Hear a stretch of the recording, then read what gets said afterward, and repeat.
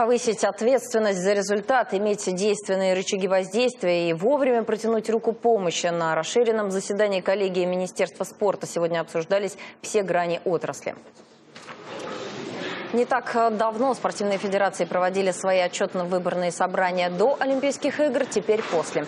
Вот простой пример, как повысить ответственность за результат. Борьба с допингом – особая тема. После зимних игр в Сочи не было ни одного громкого скандала с участием россиян.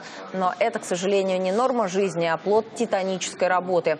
В России есть такие виды спорта, ситуация в которых находится на грани фола. В частности, Виталий Мутко назвал Всероссийскую федерацию плавания.